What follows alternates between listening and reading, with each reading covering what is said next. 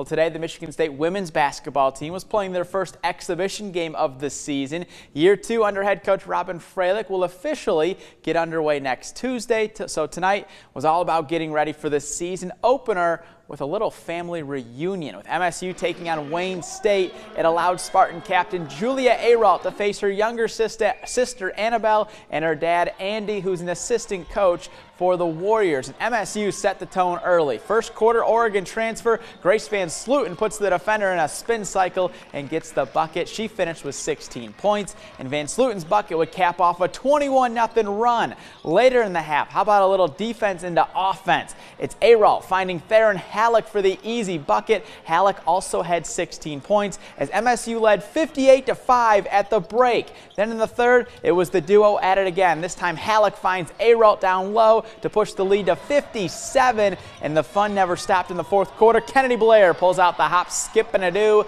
The Spartans win big, 101-40 on a night Ayrault describes as this.